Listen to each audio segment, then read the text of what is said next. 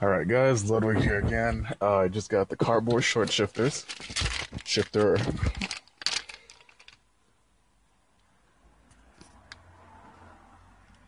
So right there. Pretty cool. Nothing remarkable about it. It's pretty short.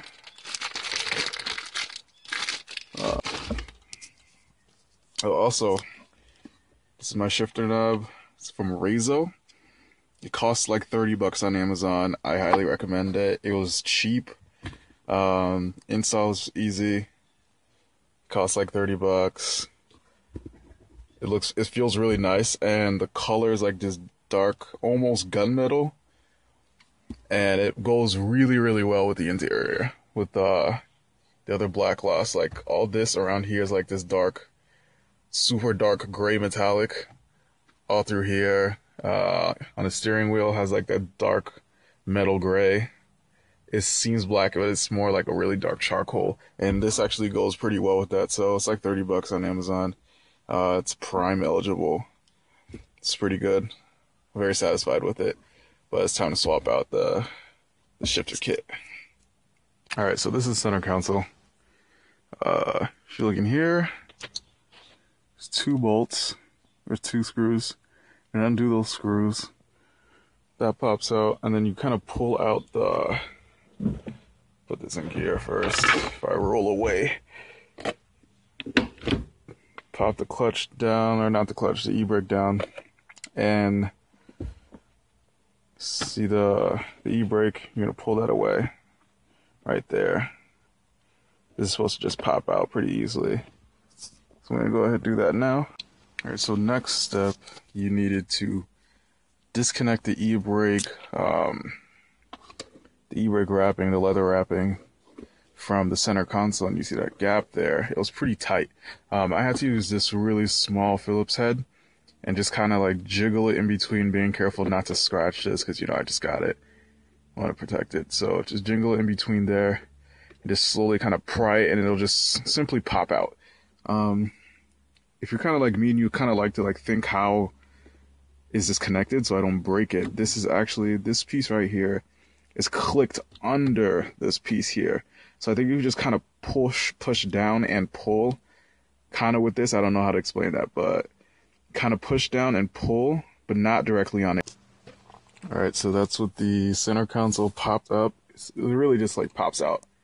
If you feel like you're trying too hard, then you're probably doing something wrong and you'll break something, so don't do that. So yeah, so after I disconnected this guy, under here there's a screw in there, and in that screw you just undo the screw, pop it out, and then the center console comes out then. It's not just the first 2 screws, but also this one. So then it pops out, and then this guy should just pop out as well, from what I understand. But this top piece is really what you need. So yep, it's coming out pretty easy.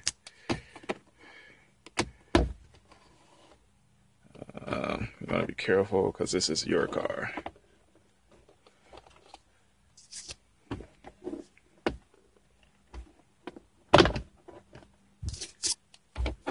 Gentle, steady, firm, and pull.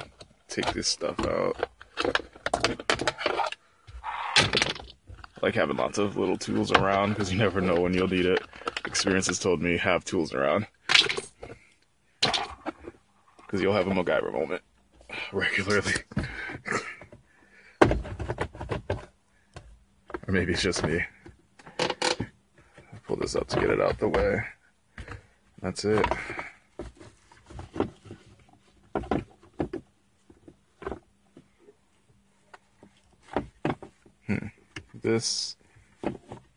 The leather thing is actually snapped onto the bottom, so you can actually just pop that out.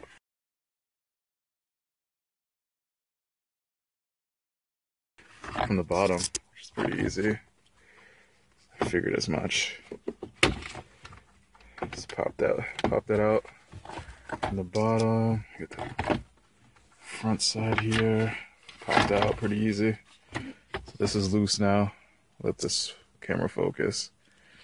It's been a little wild. Yep, just let that come out. So simple. Alright, so I just popped off the shift knob. That made it easier to clear it. Took out the shift boot, removed it first, and then popped it off. Then you're gonna remove these two little guys here, little screws. Here, up close you can see it. The focus. These two plastic screws, you're gonna take those out. So I'm gonna screw those out. So I removed the top rubber shifter boot. After removing those two white screws, just pull that off. Just being careful. And this is the shift stick, man. This is it right here. This is it. I'm trying to pull up closer so I can mess with it. So this is it right here.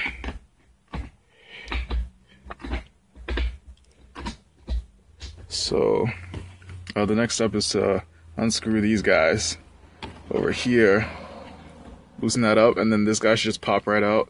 But then in here you can see the grease, which we're going to transfer to the other shifter. And there's two, I don't know if I can get a good angle on this, but those two pieces right there at the bottom, you just have to pinch those to pull it out. So I'm just going to do all that now.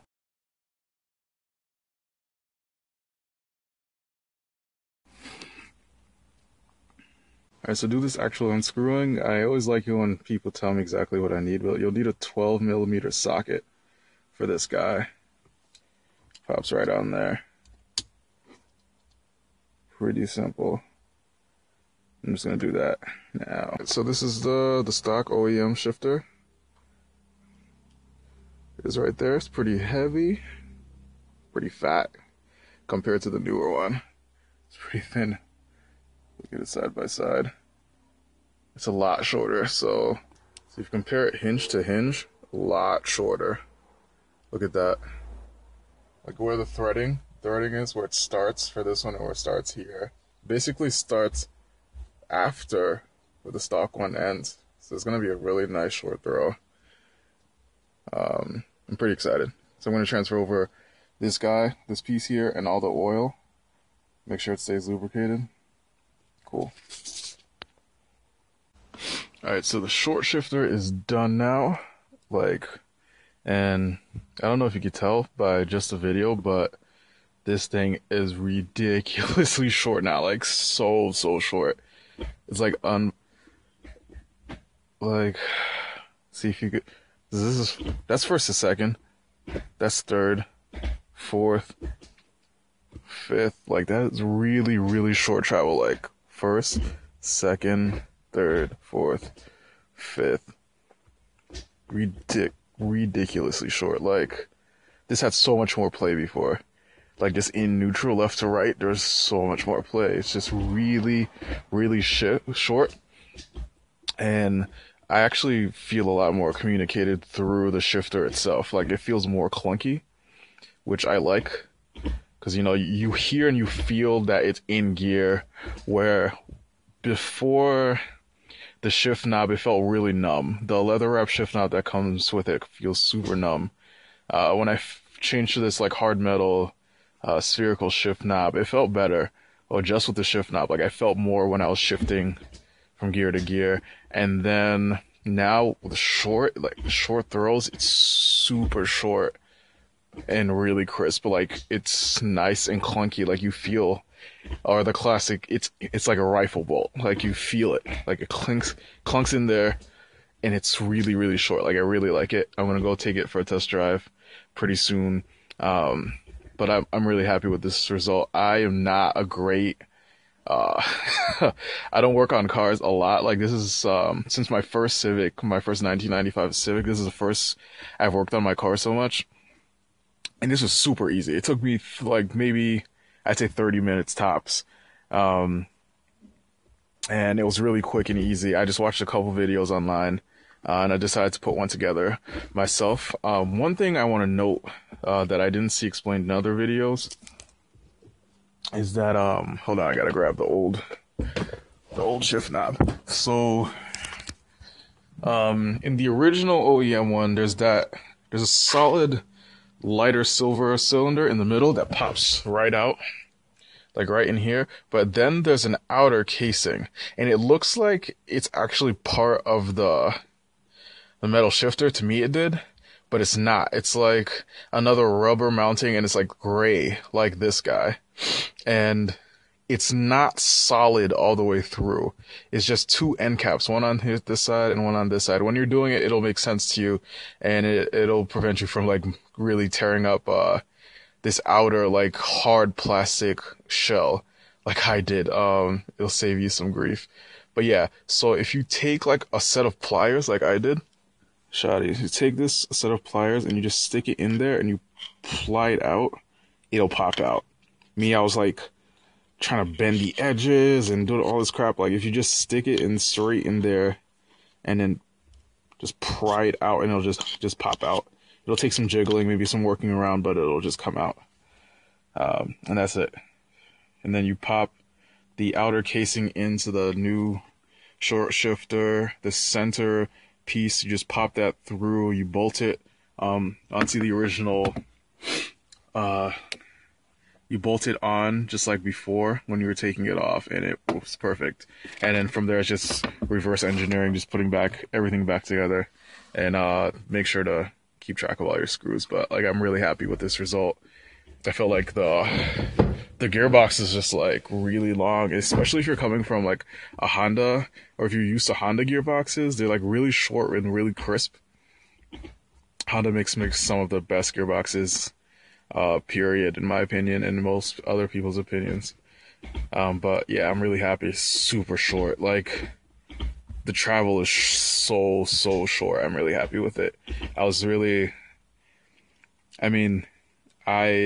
feeling like the stock is just really short. It's like, I feel like I was driving a truck sometimes, especially 4th to 5th. I don't know if anybody else notices, but I feel like the travel from 4th to 5th is super long, and it's like super short now. This is like even shorter than 1st to 2nd. On the stock one.